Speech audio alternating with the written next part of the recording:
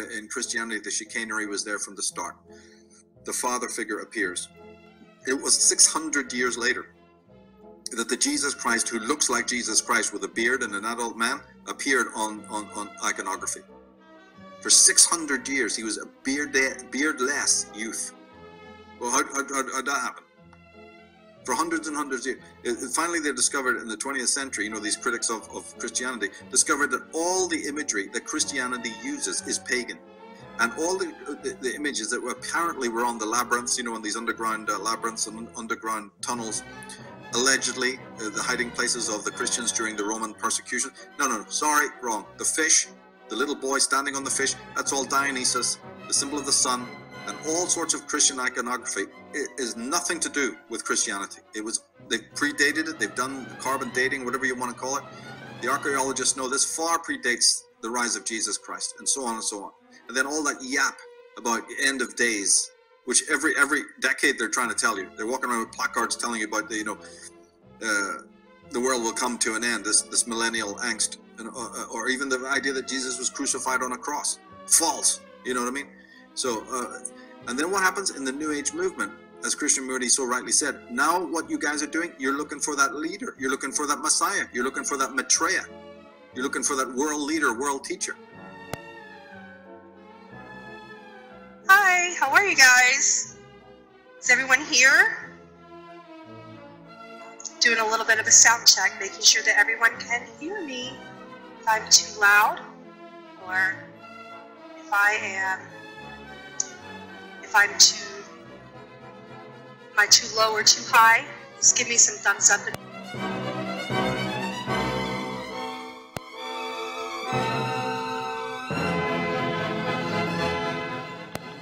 I'm just freaking out too, based upon the frequency of his energy. So that's really funny, but.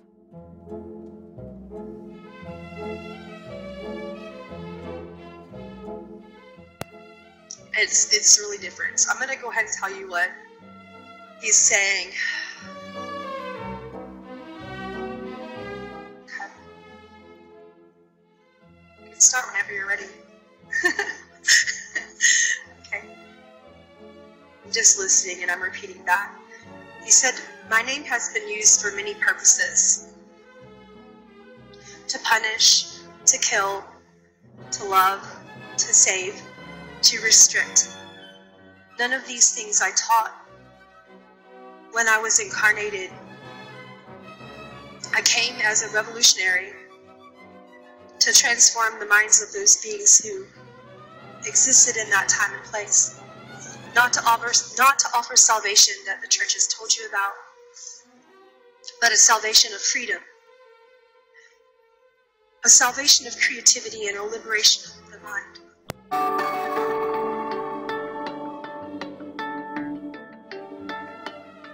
All of the beings that I currently channel today, you know, many archangels, many ascended masters, many beings, many. So that's what I've been doing since then. But growing up in a very religious climate was a little bit difficult to go into a Southern Baptist background with a family who, when you try to mention that you saw something, they would say, "Oh, you're an imaginative child," or, "Oh, you know, are you sure that you didn't dream that and you're just having a dream?"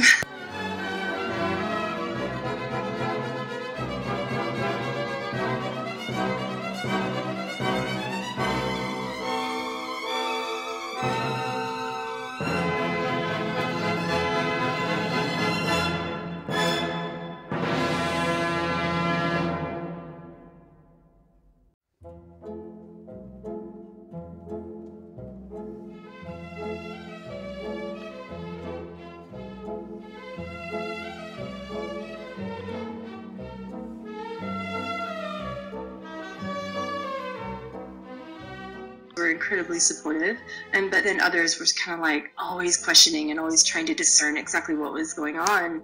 So I thank all of you for being here today. We do this channeling normally once a year on Easter. We did it twice last year because we wanted to see if we could bring him in trance. that I just really preferred to bring him in a way that I could actually see his presence, where I was actually there, because it just feels so much better to me.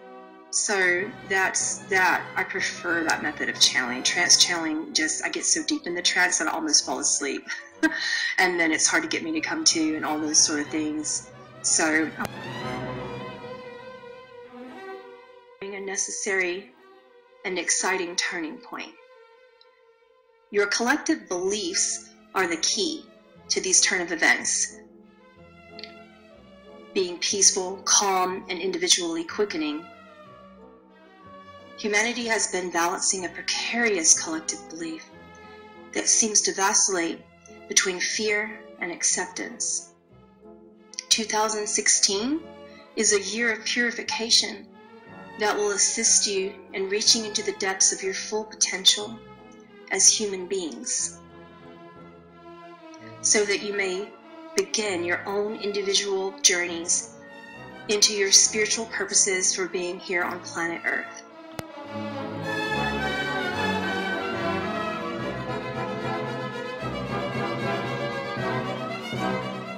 Something that quite a lot of people have tried to do, which I regard as a soft option, which is to say, well, Christianity is fine and Jesus was a wonderful person, but it's just that it's been perverted by the churches. It's organized religion we don't like. That's the usual bolt hole that people flee to, as you must have noticed. And I think that's a distinction without very much difference. Either there is a God who can make a human sacrifice out of his son, a very horrible thought when you think about it. I mean, God, the Old Testament God even stops Abraham from doing that. And that by some mysterious osmosis, this is redemptive, this torture death is redemptive for us, born long after it, who would have tried to stop it if we could. Either that's a moral tale or it is not. In my opinion, it's a very immoral tale. In fact, you quote C.S. Lewis, of all people, saying to believe in the literal Jesus as he did is to accept him as a kind of lunatic. Yes, I mentioned, I give about 2 or 3 citations. I mean, Thomas Jefferson took this view in his famous Jefferson Bible, which excises all the supernatural claims and just leaves you with the Sermon on the Mount and a few parables, and doesn't accept the divinity of Jesus, but says great teachings. Ernest Renan, in his Vie de Jésus, says much the same.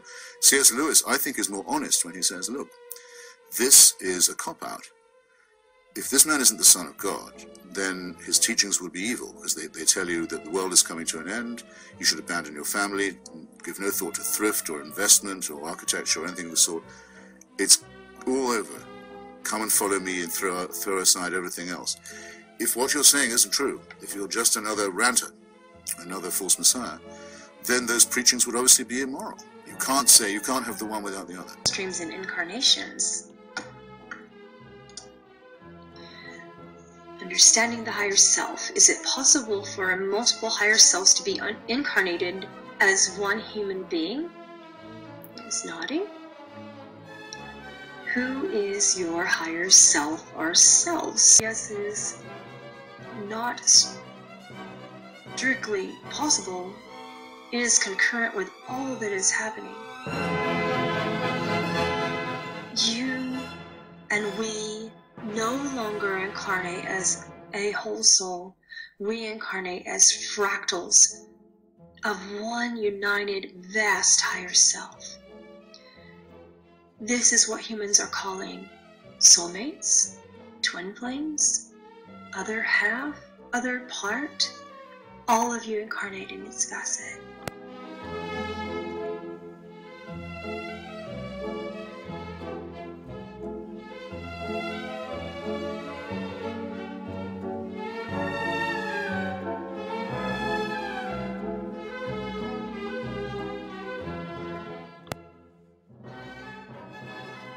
Basically formally present the results of the research that Atheists United helped me fund 6 years ago.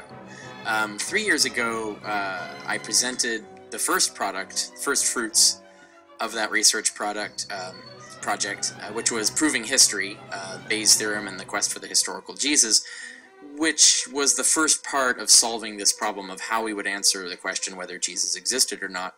And that book was about methodology, figuring out what methods were being used to answer this question, what methods should be used to answer this question.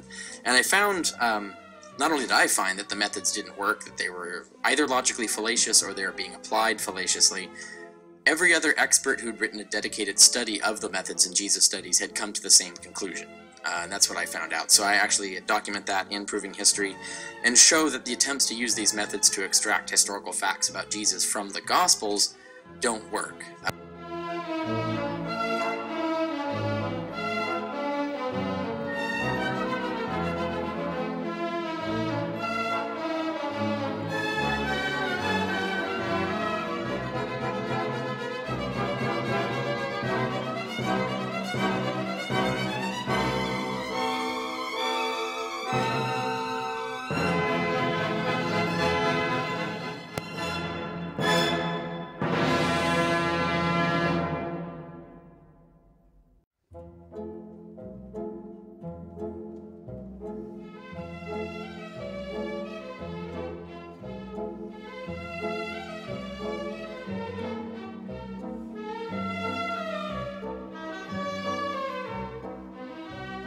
Out like commentaries and homilies and things like that, and just look at things like Gospels and epistles,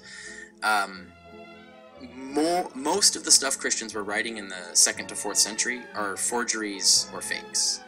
So in fact, it was the normal mode of Christian composition was to make stuff up and document scholarship and evidence on the historicity of Jesus. One of the things that's often denied by defenders of historicity is that there were dying and rising gods before Jesus. I found that attack is not defensible. In fact, the evidence is beyond clear that there's definitely, absolutely were dying and rising gods before Jesus. In fact, they were dying and rising personal savior gods at that.